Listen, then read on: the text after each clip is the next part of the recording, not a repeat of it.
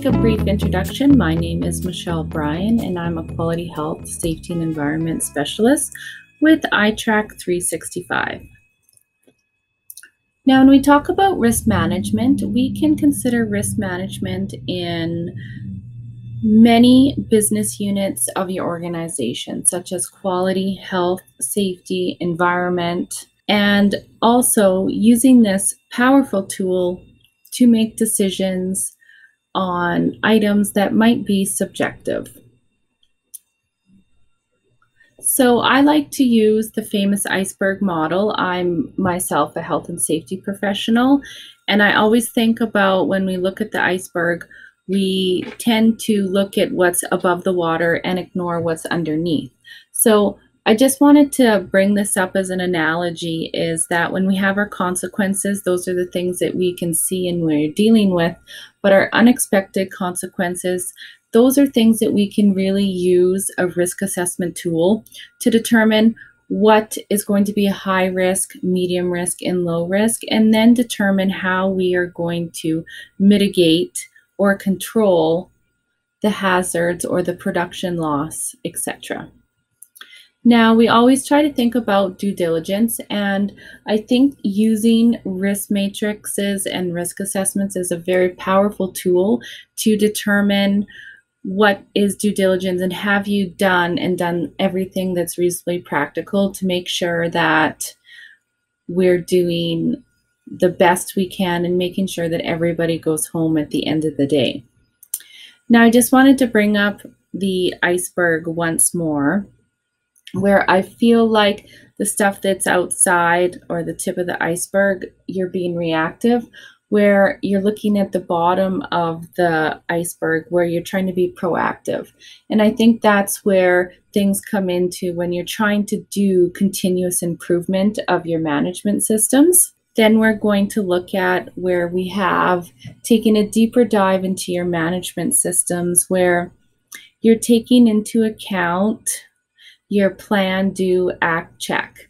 Now, where do we fail? Where do we fail to plan and develop? Do we fail to implement in the field?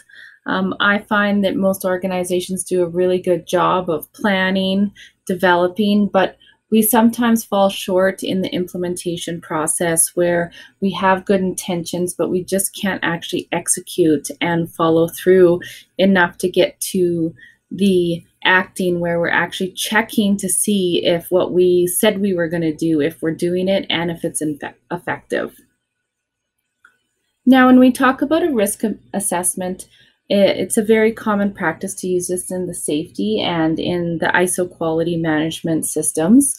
I'm going to just go through some of the risk assessments here. So when we have our risk assessment, what we're trying to do is bring all the hazards onto the same playing field, so we can kind of do a comparative analysis on what is going to be ranked low, medium, high, and then you're going to decide, okay, what are some controls that we can put in place? What's practical? What are we actually going to do? I find it very common that we're doing hazard assessments and we have these controls that we put in, but we actually don't do it. Like in the field, we're not executing those controls. So it's actually an inflated hazard assessment, where we're looking at our actual risk, the potential risk, and then the residual risk. At the end of the day, we want to make sure that we're doing those hazard assessments with true actual practices that actually happen out in the field. And then again, we can use this to prioritize our policy updates. We also do this risk-based decision making. You can use this in any field, and it really makes a good tool for making decisions. You don't know how you're going to tackle something. I'm like, well, let's make a risk matrix and let's change the axes around and see what's going to work. And then in that scenario, I use that to prioritize how we're going to proceed with our continuous improvement, or if we're developing a new management system, I'm going to focus on the high priority items and then work down to the low priority items. So some of you guys may have seen this before, others have not. So we have a picture here and we want to look at what the hazards are. So I'm going to give you guys a moment to talk amongst yourselves to determine what the main hazard is going to be here. So I'm assuming everybody is going to talk about the elephant in the room, or in this case, the shark.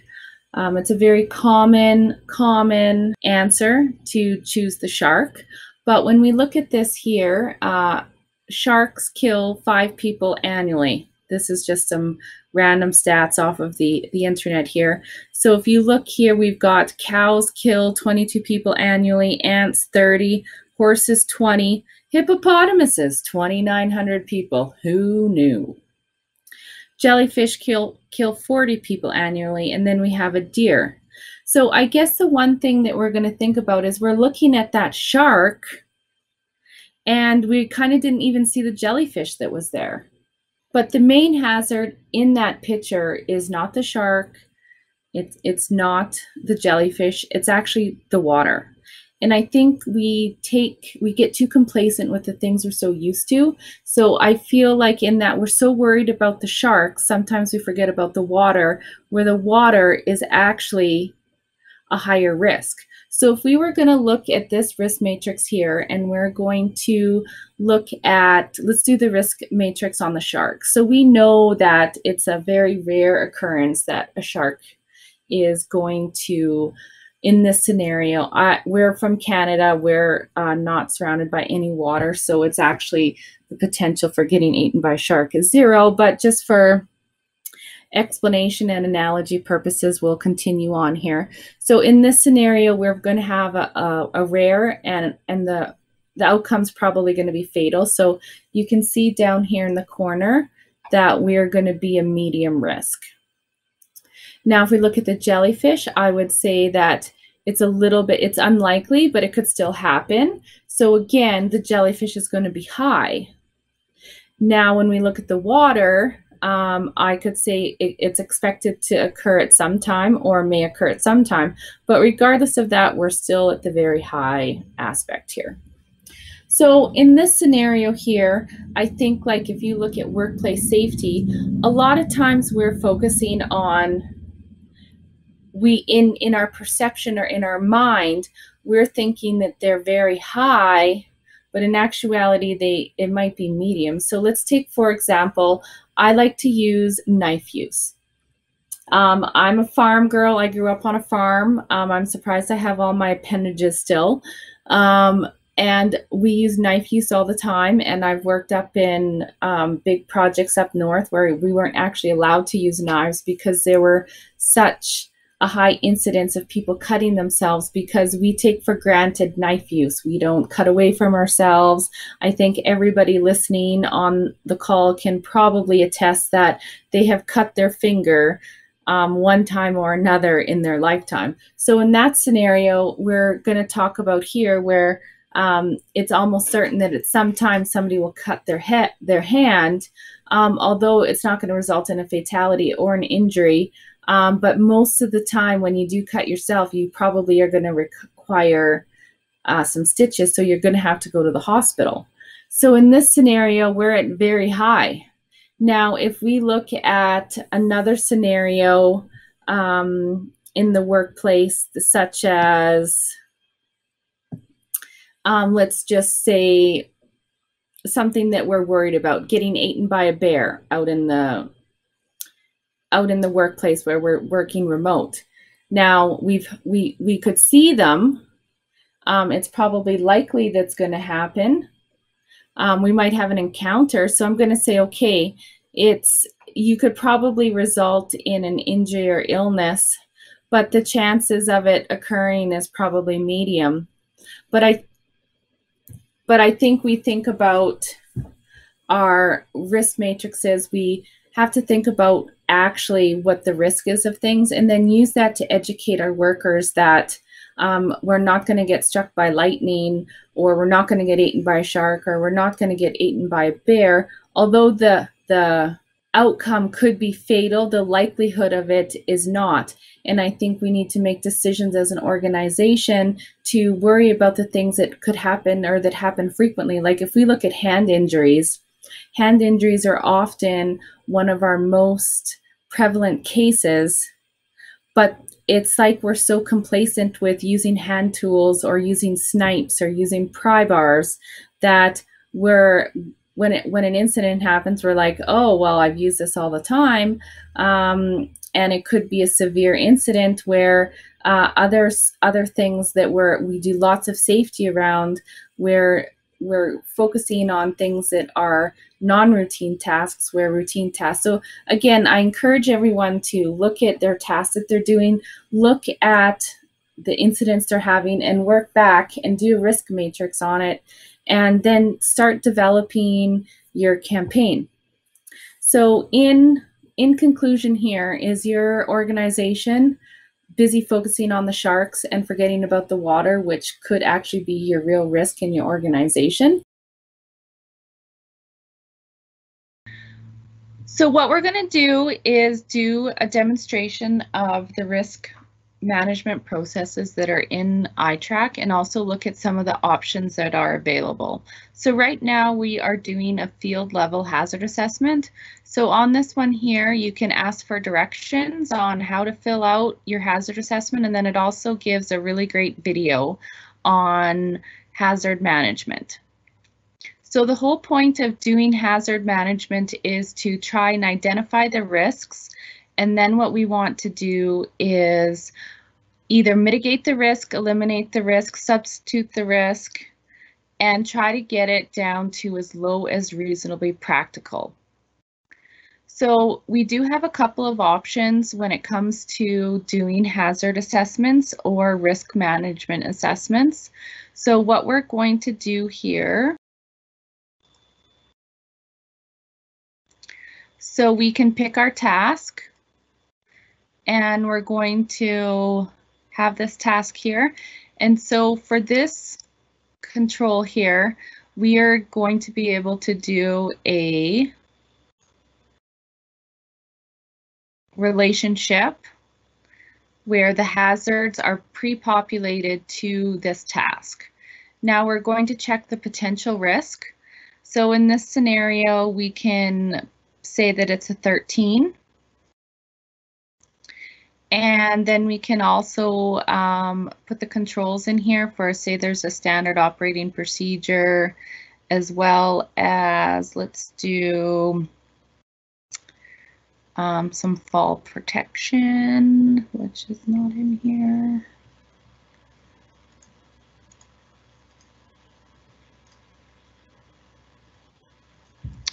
And our controls will show up. Then we also have other plans to eliminate the controls if they're not in the list. We also can put who is responsible for the control, and then we can say once those controls are put in place, we want to reduce the risk. So perhaps it's a 5. So I'm just gonna go back up here. So we have 13. And so we always want to reduce the risk. So we reduce the risk from 13 to 5. So this here is a standard risk matrix. It's a 4x4 matrix. A lot of companies have a 5x5, and some of them have a 6x5 to account for a near miss within their incident matrix, because when you have a near miss, the actual risk is actually 0, but it's hard to pick that in here when there isn't a 0 category. So on this one here, we can save and close. We can also add another hazard. So you can see here we got the potential risk and the mitigated risk. So basically right here, you're making your hazard assessment. And here's another example. So you can have these pre-populated. And here we'll go here. And these ones here are actually controls.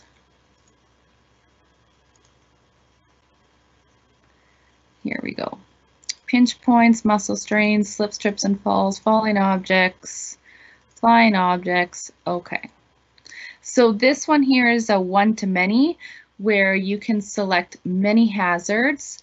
And then what we're going to do is we're also going to select many controls. So in this scenario, we can collect that one.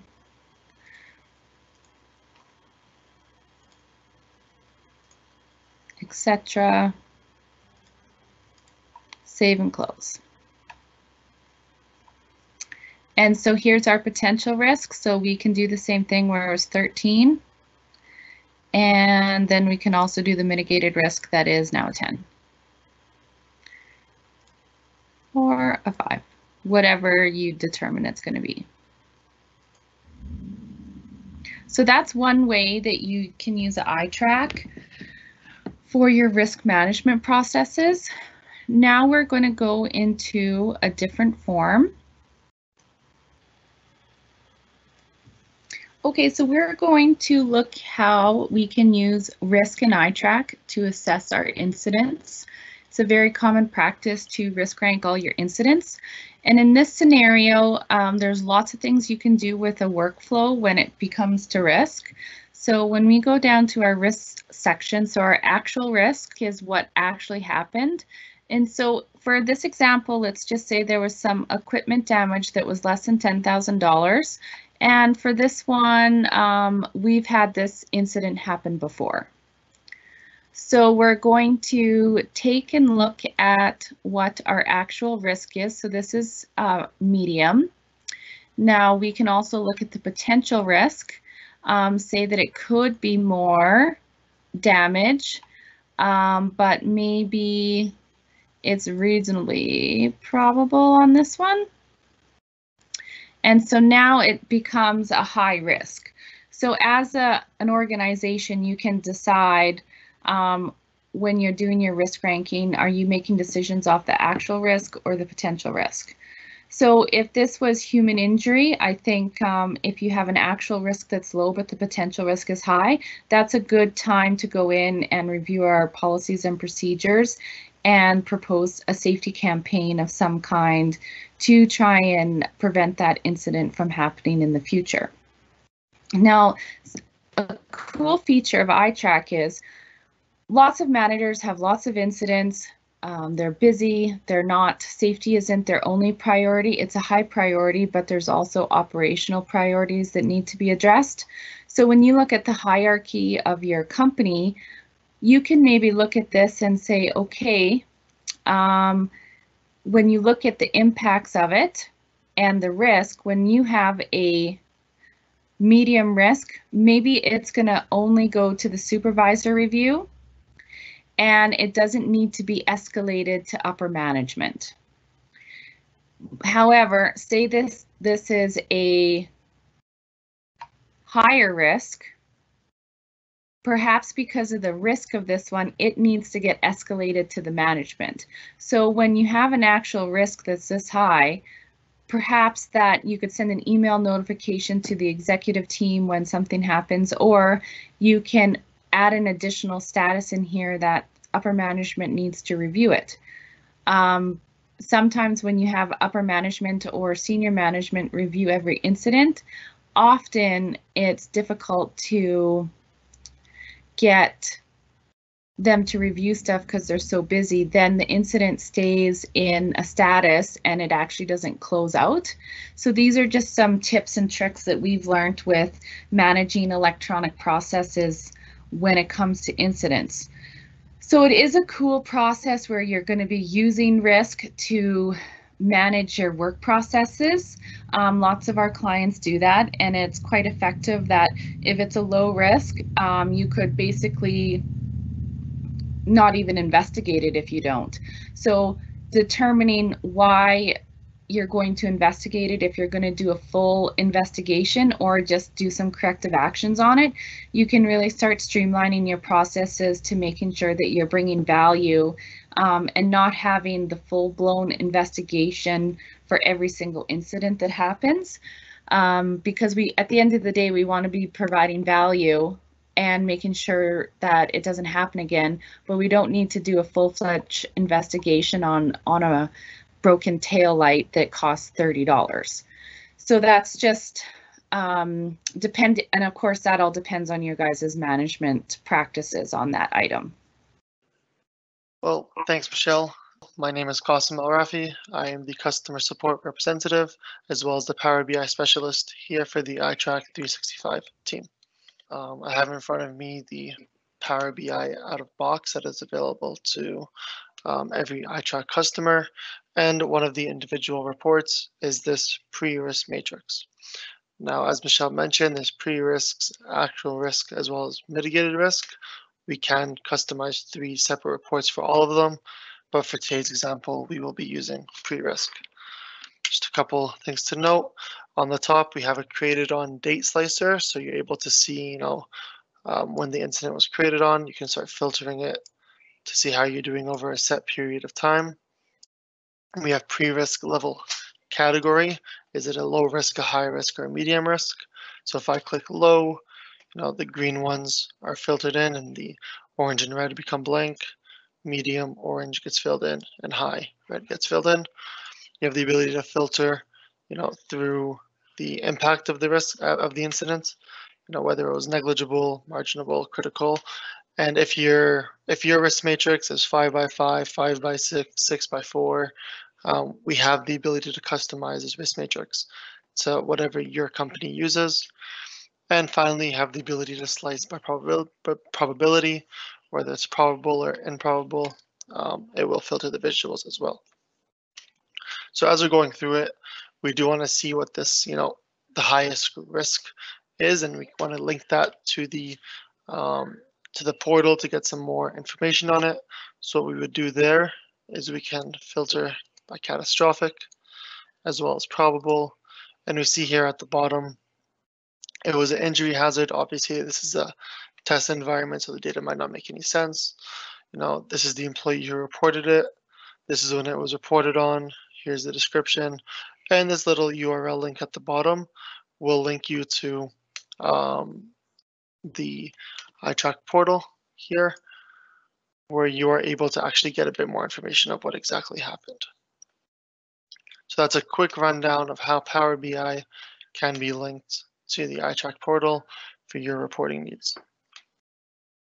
So just a quick thing on risk matrices, and ITRAK has some really, really great options on using risk matrices and making risk-based decisions. So I encourage you guys to talk to our sales team and go from there. And thanks for listening. Thank you for watching. If you want to learn more, please visit us at www.useitrak.com. You can also email us at sales@neosystems.com.